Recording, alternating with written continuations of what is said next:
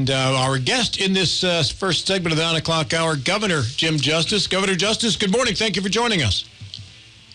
Hey, guys. How's everybody doing? We're doing well. Thank you so much. We appreciate you taking some time to be with us this morning. And yesterday you made the announcement on your birthday that you will run for U.S. Senate. Why have you decided to make that decision, Governor? Well, guys, it's really simple to me. I mean, you know me well enough to know that I've never wanted anything, and that's just plain all there is to it. I drive myself. You know, I donate my salary in full. I absolutely feed myself and everything else that goes with it. I don't want anything. I am not a politician that's looking for something for self. But now just look at our nation, and let's be really fair. Look at what's going on with the Biden administration. And look at how handcuffed we are in this nation from the standpoint that we don't have control in the Senate. You know, if anybody in their right mind that has a reasonable, logical mind thinks that we're right at the border, we're right as far as energy independence, we're right in Afghanistan, we're right on inflation, we're right on this woke education stuff, we're right on defund the police. If anybody in the world thinks that that's the right way America should be trending, they're out of their mind. And so there's just one thing, and like it or not like it, my dad would always say, son, if you know it and the good Lord knows it, that's all that matters. And in my world, I am a patriot through and through, and that is the only reason that I want to do this, because we got real problems. I can beat Manchin. Nobody else can beat him. You know, if he decides to run, I think there's a good chance he will decide to run. He's got to be beaten, and nobody can beat him but me, and I absolutely believe that with all my soul. Every single poll in the world says exactly that. Somebody's got to step up and do something. We're going to go around the room, each of you a question, and you can get a follow-up in, too. And I'll start with Delegate Michael Haidt. Good morning, Governor. How are you? I'm good, sir. How you doing, Mike? I'm doing well. So my question deals with you have a year and a half left as governor, and as a delegate, that's where my concern is right now. And we have some crises still in West Virginia, and one in particular is with corrections. And I'd like to know what your plan is over the next year and a half to take care of this particular crisis in West Virginia.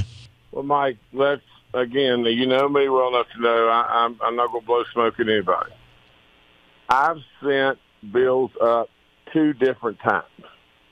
This is almost like, and I don't want to make light of it, but, you know, the man sitting below the dam in his house, and the park ranger said, you got to get out of here. His flood's going to wash your home away.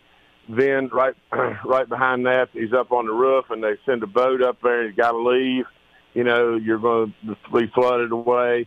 Then right behind that, he's sitting up on the roof, and they try to get him with a helicopter, and he keeps saying all the time, no, I'm not going anywhere. The good Lord's going to take care of me. Well, then all of a sudden, he's going through the pearly gates, and God's there, and he says, God, you know, why did you let this happen to me? I kept saying, you know, that you'd take care of me. And he said, I tried 3 times. I sent the park ranger, I sent the boat, and I sent the helicopter. You got to do something, you know, that absolutely for yourself. Well, I've tried 2 times. It's crazy for us to not do locality pay or whatever it may be to get our correctional officers the numbers to where they need to be able to take care of our institutions.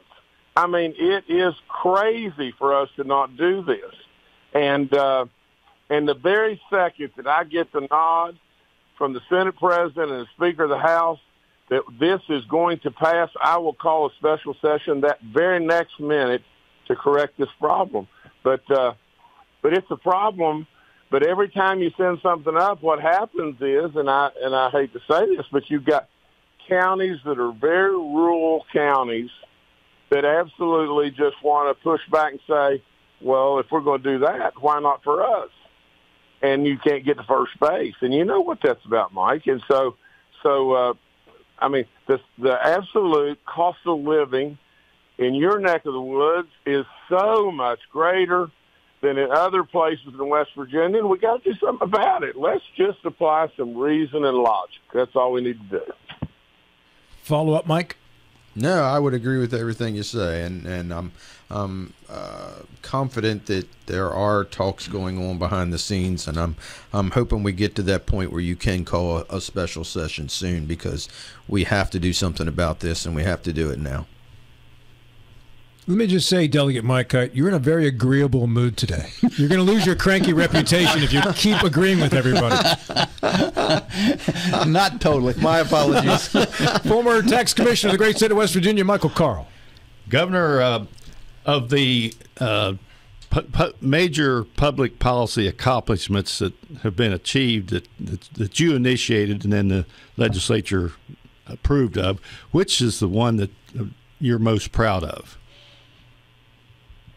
Well, there's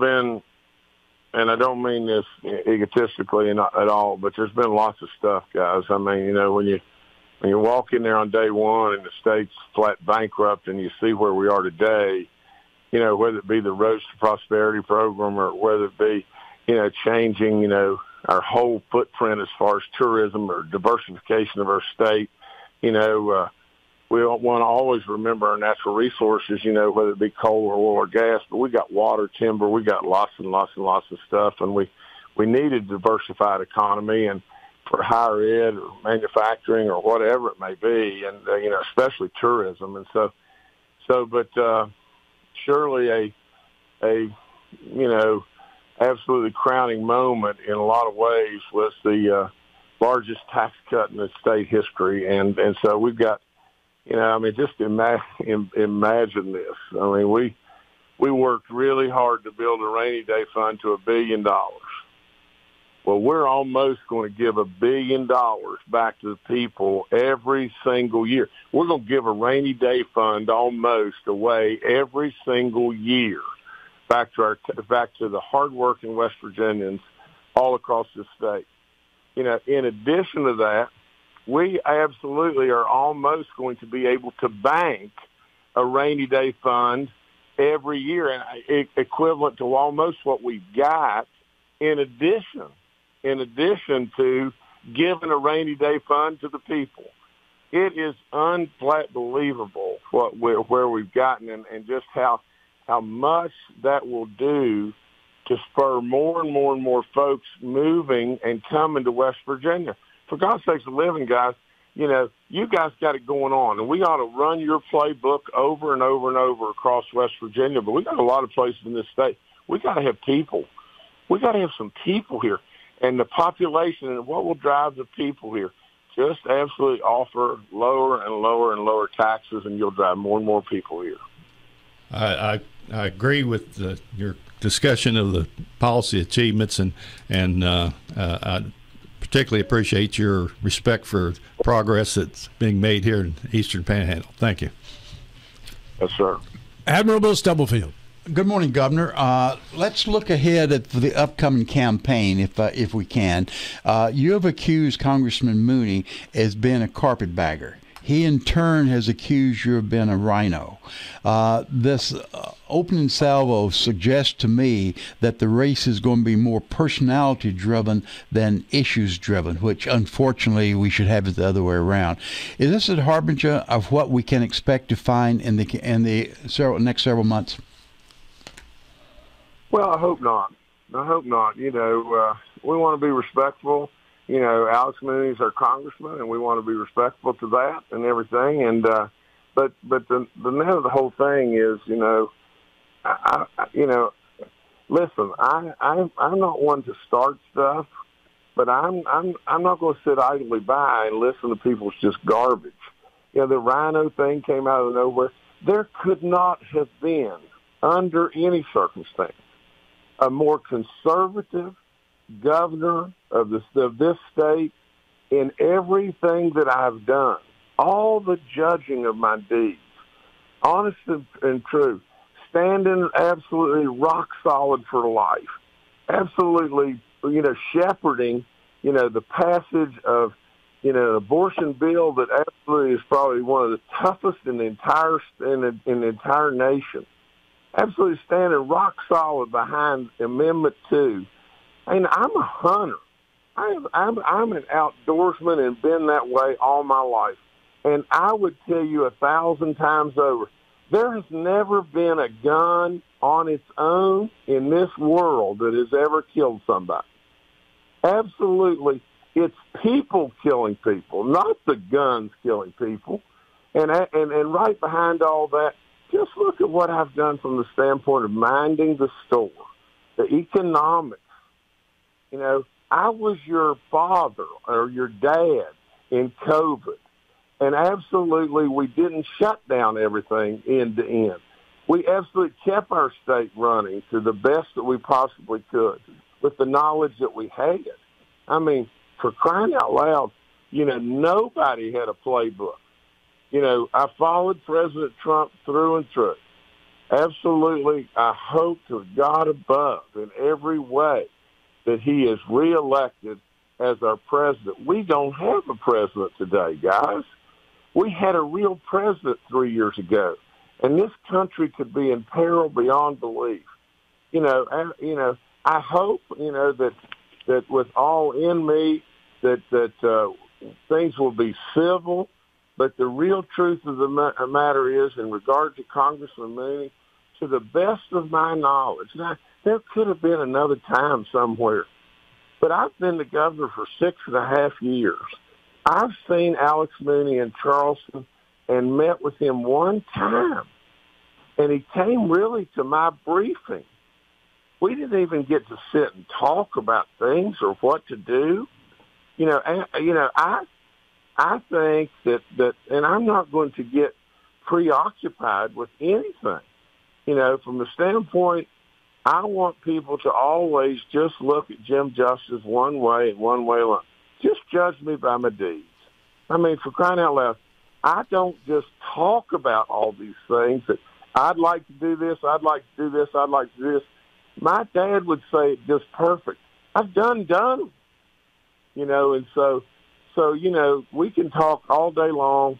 I think really at the end of the day, Alex Mooney needs to be concerned just about his popularity and where he is and on and on and on.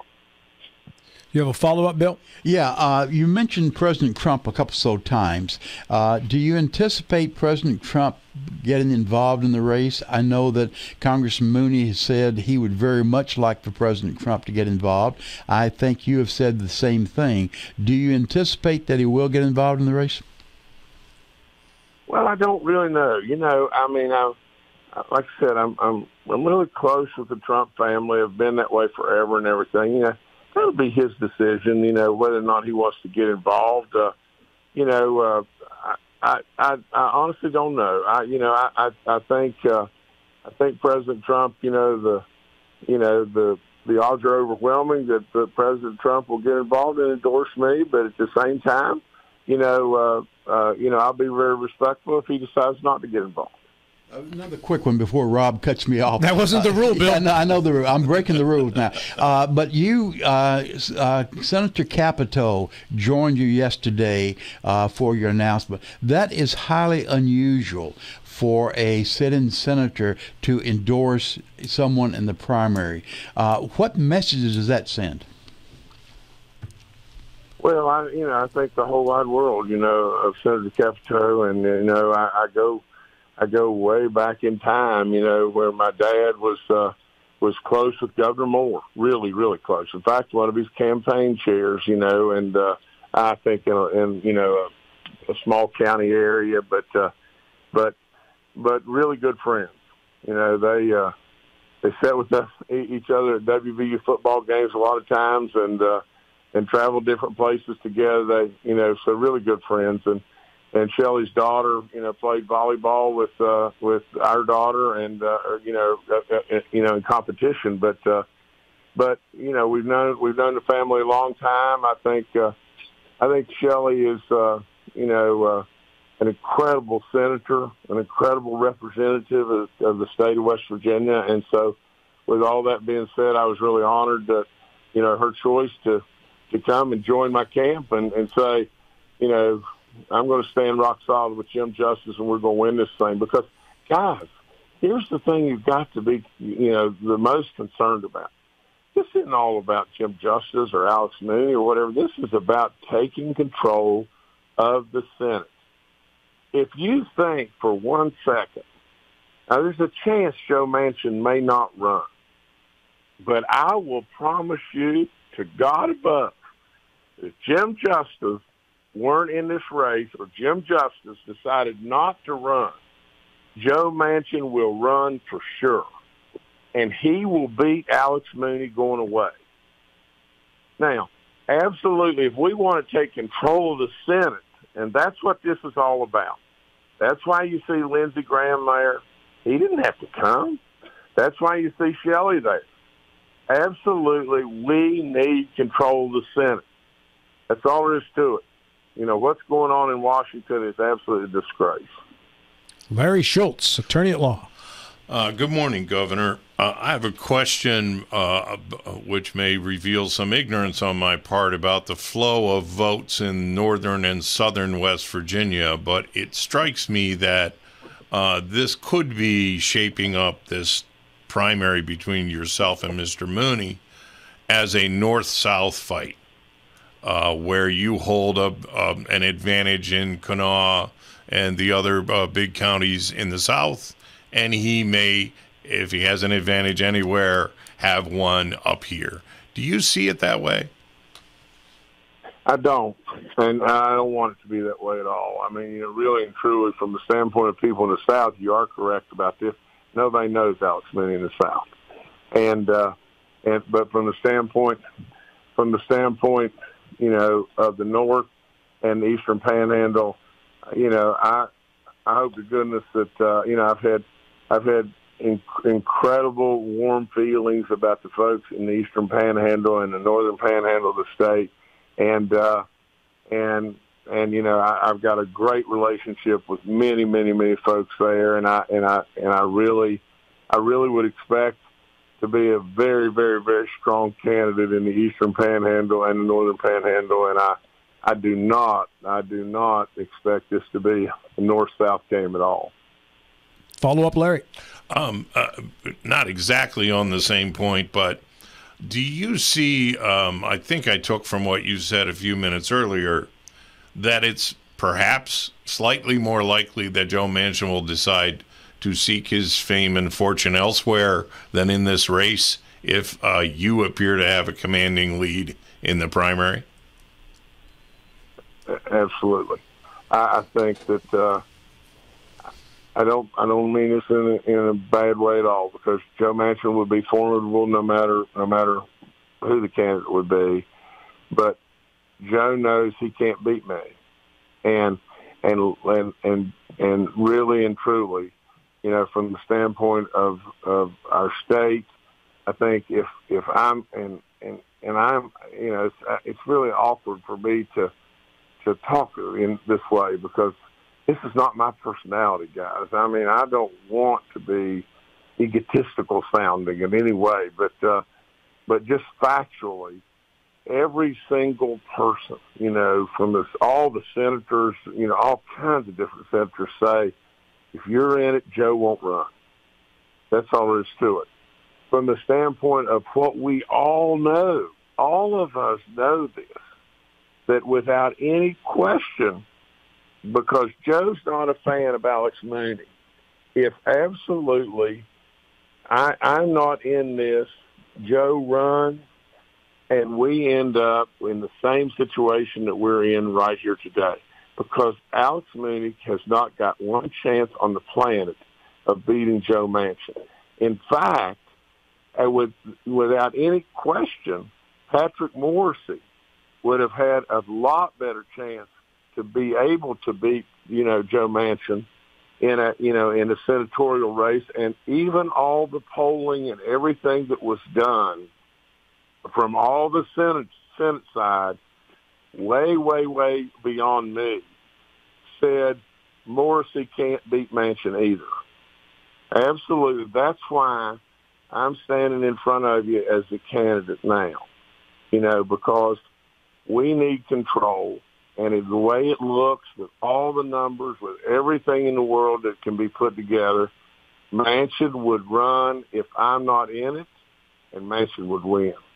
And so it just boils right down to that. And that sounds egotistical, but that's just the way it is. David Valente, former state Libertarian Party chair. Yeah, Governor, I'm actually probably one of the votes that you are looking at, in that I'm a nonpartisan, no party affiliation voter now. One of the things that I've grown concerned with is that Republicans, when it comes to campaigning, tout their small government conservatism. Yet in West Virginia and around the country, the Republican Party has really been growing government, whether it's, in size and scope, whether it's in medical freedom or school curriculum or even in business.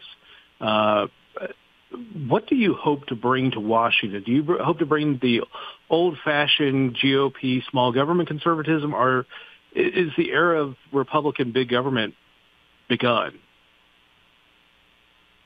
Well, guys, again, you know me like the back of your hand. I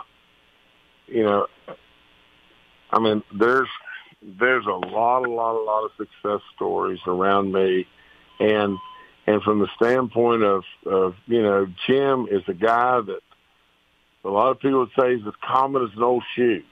Well, it's not real flattering, but it's just me.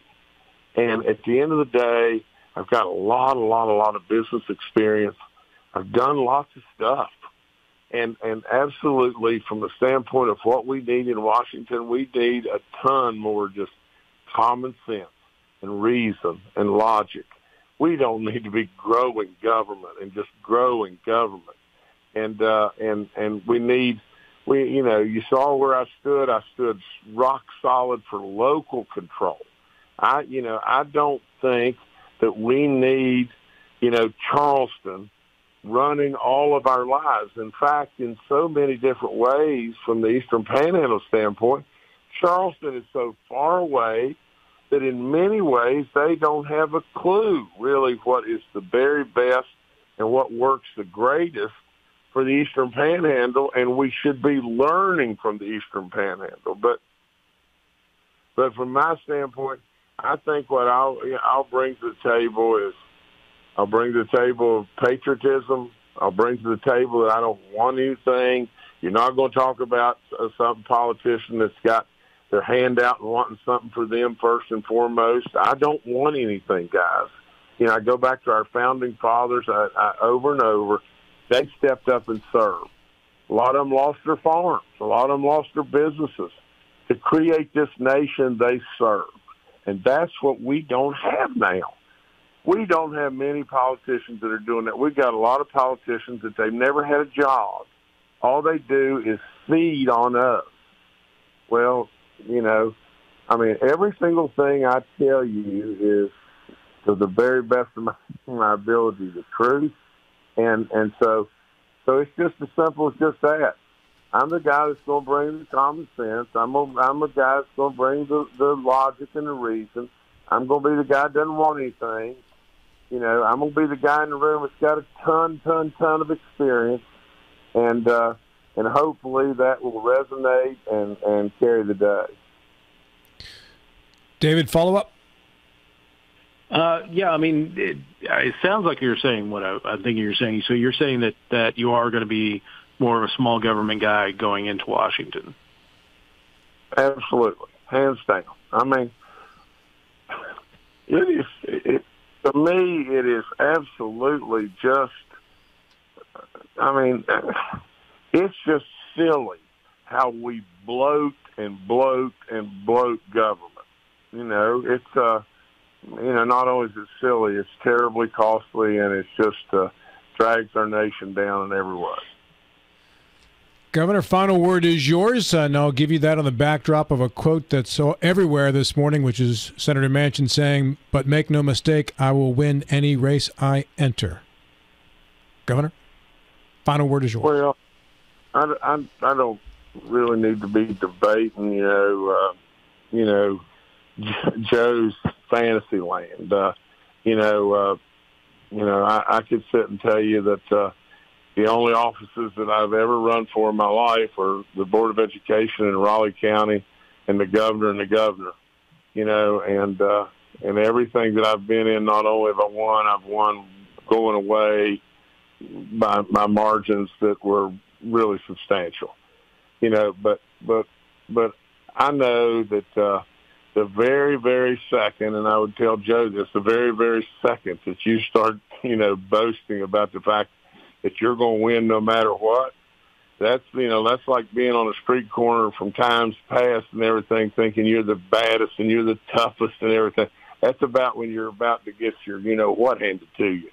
And so I, like I said, Joe has, I think he's made some major, major missteps with Build Back America and all the different stuff that he's done, and got hoodwinked, into the gas pipelines and all the different things, and a lot of folks in West Virginia got left holding the bag when who really knows what happened, from the standpoint of how it either benefited or maybe it was a big disappointment, to Senator Manchin. But I just think that, we'll see how this thing plays out as we go forward. I keep going right back to the same thing I've said 15 times, and that is just judge me for what I've done.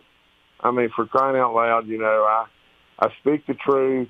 I know I speak folksy and everything, but I love West Virginians, and I don't want anything. I never have, and I just hope and pray that we can keep this rocket ship ride going that we've got going, and I'm going to run through the finish line. I got to take. Can I take 1 second to tell you a great story? Certainly.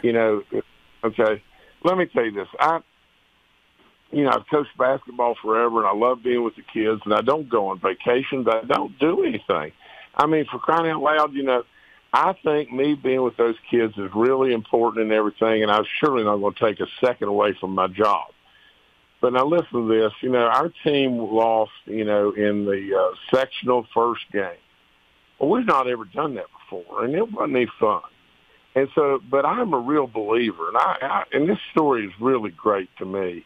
But I'm a real believer that God always shows up, and He maybe not on our timetables, but He always shows up. So the next day, I'm off to Charleston and everything, and I'm surely thinking about the ball game a lot, and not very happy about the ball game and everything. And I get to my office, and I'm going through there, and one of the ladies in my office says, "You may want to look at this letter." Well, I get letters all the time and everything, and I read as many of them as I can and everything, and she handed it to me. And I looked, and on the envelope of the letter, it said Matt Fitzwater. Well, Matt Fitzwater played basketball for me 30 years ago, and I coached him in, 100 or 200 games. But and then Matt went on and played at Woodrow Wilson later on in his career and everything, and was the state champion back to back.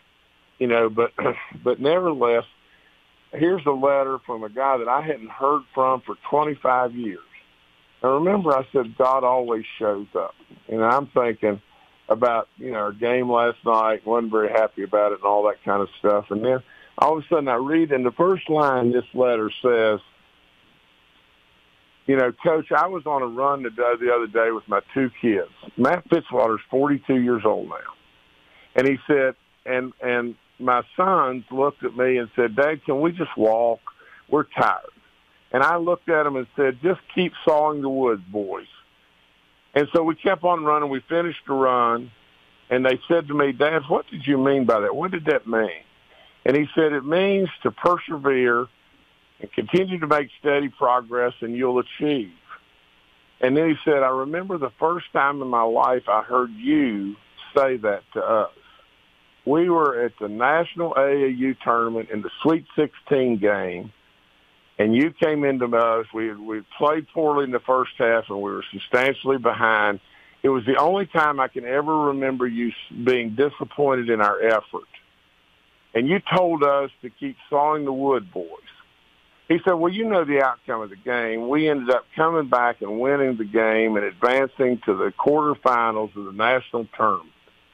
Now, and he said, even though we won many, many, many games, he said, the life lessons that you gave us and the words of wisdom were way more important than winning those games.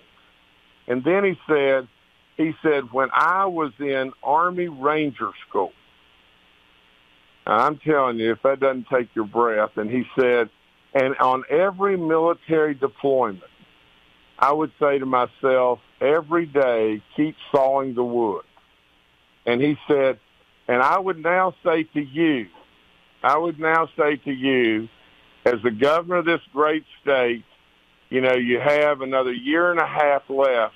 I would say to you, Governor, keep sawing the wood because people need you. And then he said, if you want to get in touch, I live in Germany now. This guy went to West Point, and absolutely his family didn't have much of nothing. A good middle-class family, a great, great family, but absolutely an American hero.